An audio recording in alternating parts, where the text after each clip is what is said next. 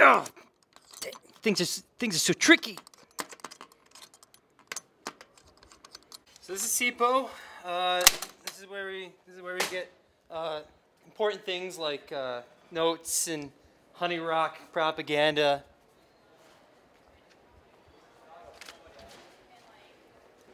So yeah, now we're gonna head to Sam's. Basically, Wheaton's equivalent to Starbucks, except more expensive, cheaper quality product.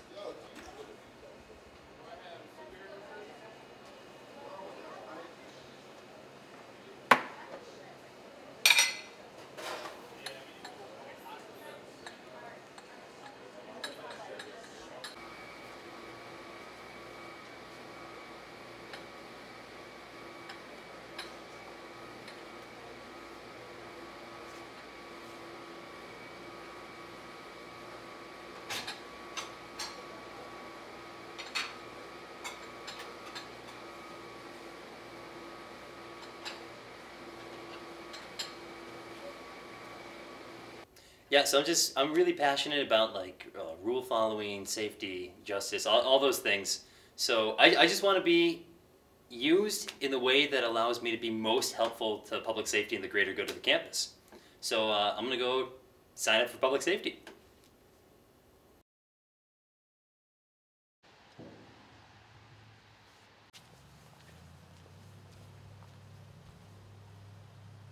Yeah, so I didn't get the job. It's okay. I'm fine with it. You know, like I wasn't looking for that much of a commitment. I'm pretty busy. You know, they've got their priorities. I got mine. It was mutual. Yeah, it's fine. It's not something I'm upset about. I'm not gonna get all riled up about it. You know, just move on with my life, and we'll just kind of go from there. I've got loftier aspirations.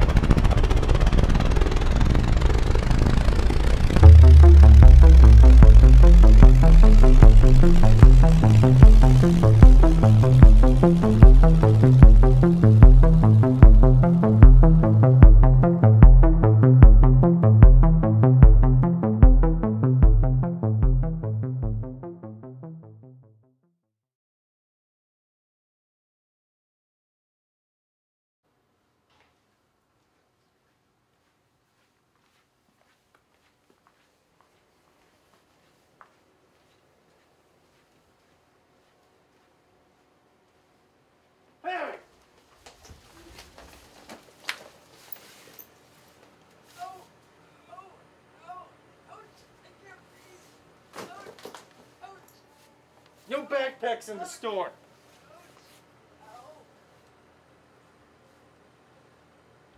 They said I broke my collarbone. I told them I fell during swing dancing. They totally bought it. I was the one at fault back there. The sign obviously said no backpacks, and the windbreaker was just doing his job. I needed to be held accountable. Some people question his methods, but he's really just reinforcing justice around the community. Besides, broken bones heal quicker than broken rules. My name is Jabe Gonder. I'm a Bith and Ceramics double major, and being the windbreaker's roommate is interesting and tough sometimes because I have to keep his identity hidden. Honestly, it's just a lot of work. You don't realize how much effort goes into keeping the man's identity hidden. But hey, I mean, I'm a part of the cause, so that's cool, right? I do a lot for this man, and I feel like nothing's reciprocated.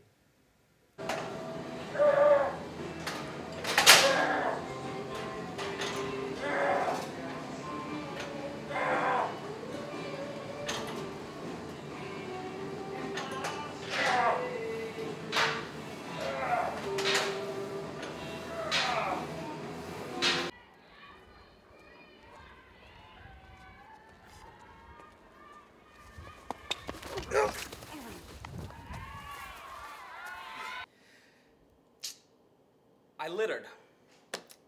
But I feel bad for whoever's got to be that guy's roommate. It's got to be terrible.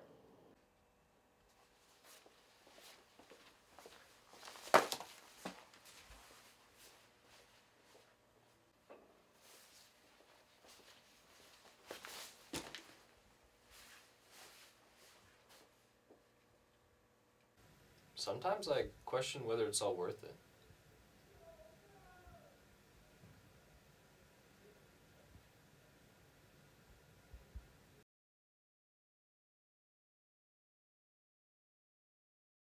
Who do I think the windbreaker is?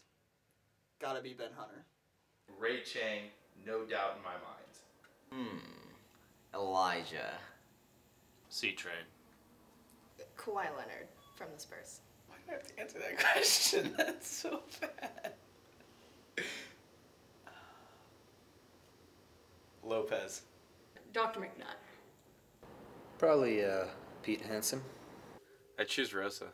I'd say probably Abby Conway, but I'm biased, so. Yuri.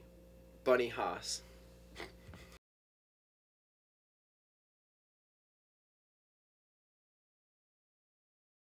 He can shapeshift, he can phase through walls, he can fly, super strength.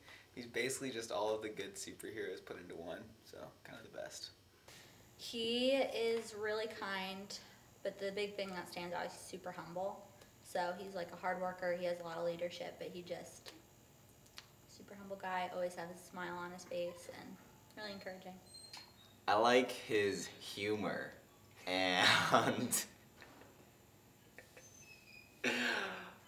yeah, pretty much just his humor.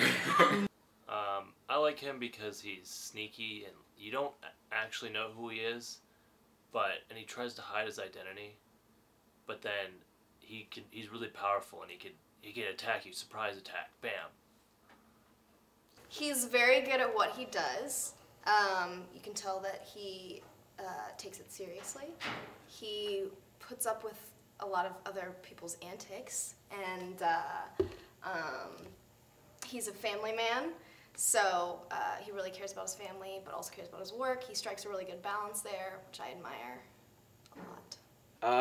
He's the greatest basketball player to ever live. He's strong, he carries the team, just overall great guy. He has the power of flight, and he can heal leopards. He's very welcoming and inclusive and generous and asks good questions. Let's talk about the Windbreaker's super vehicle. Batman, he has his Batmobile. Captain America, he has his motorcycle. How does the Windbreaker get around? Oh, dude, for sure. It's called the Gasser. It's honestly the coolest thing I've ever seen.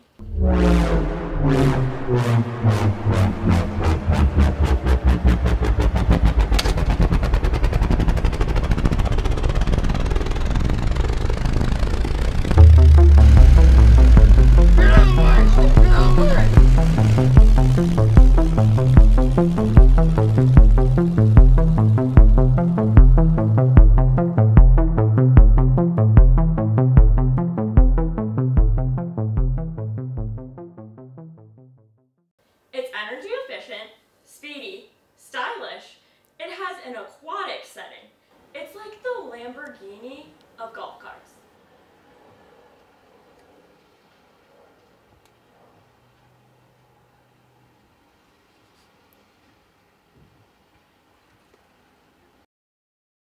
So, Mr. the Windbreaker, what is your inspiration behind your special moniker?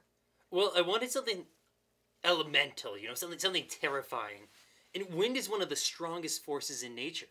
And I thought, if someone could control the wind, no, break the wind, like that would be just a powerful individual. Oh, of course. And what about the Gasser? How did you land on that name? Well, everything I do at 110%. And so the gasser, it's just, it's what I do. It's who I am. I gas it. Mr. the Windbreaker, do you realize that all your names are synonyms for farting?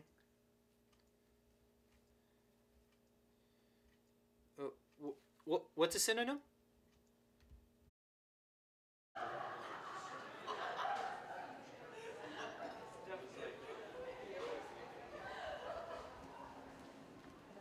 So then I said, what do you think I am? A typewriter?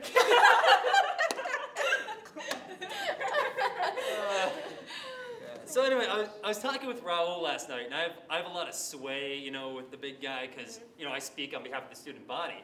And so, guess what we're going to have? Breakfast for dinner 2 nights a week. That's not a good idea. I would rather eat baked whitefish. Are you guys serious? Like you get like the English muffins, you get like the scrambled eggs. Like you can make yourself a little sandwich, like the waffle makers, like you get grapefruit, like what? But that's what the student body wants.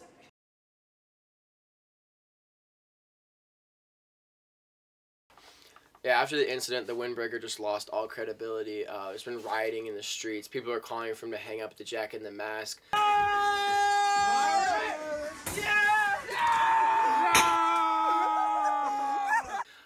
How can someone even defend us if they can't represent us? Jack Stradinger even said he would go on a hunger strike until the Windbreaker called it quits. Unfortunately, he was seen at Los the next day.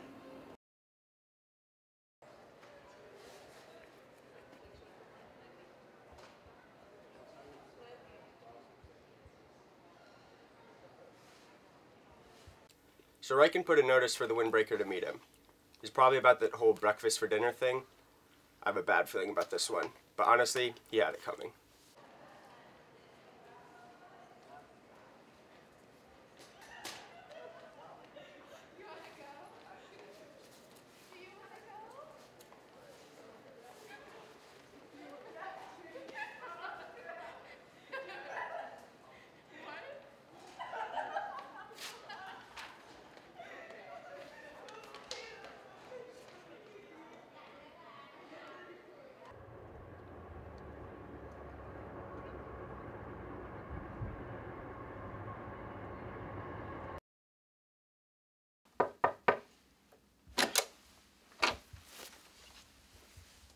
I've been expecting you.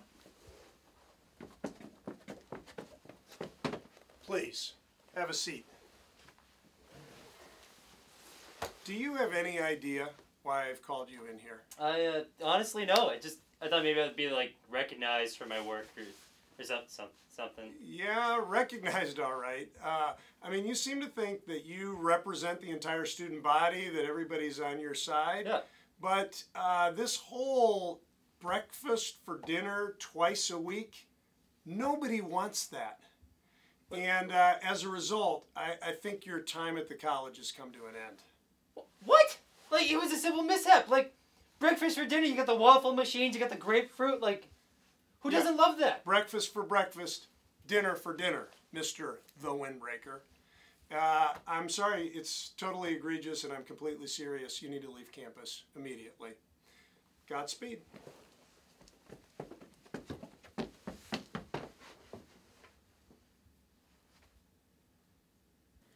You know, somebody has to make the tough decisions around here, and I realize how popular he was, but I'm also concerned about the students and their nutrition and their dietary interests, and in the end, he had to go. What if I told you he wasn't the greatest? That a school would fail to protect its greatest natural resource? That sometimes it is a matter of life and death? That no one can outrun the truth? What if I told you there was only one true victim? That you could heal all wounds with a fight song? That the man that couldn't be stopped tragically was? What if I told you protecting an entire college is easy? That some heroes are needed but not deserved? That sometimes the truth isn't good enough? That sometimes people deserve more? Though he is no longer with us, the spirit of what he stood for lives on in the hearts of each person he protected. Though most will never know the identity that lay beneath the mask, all will remember him for who he really was.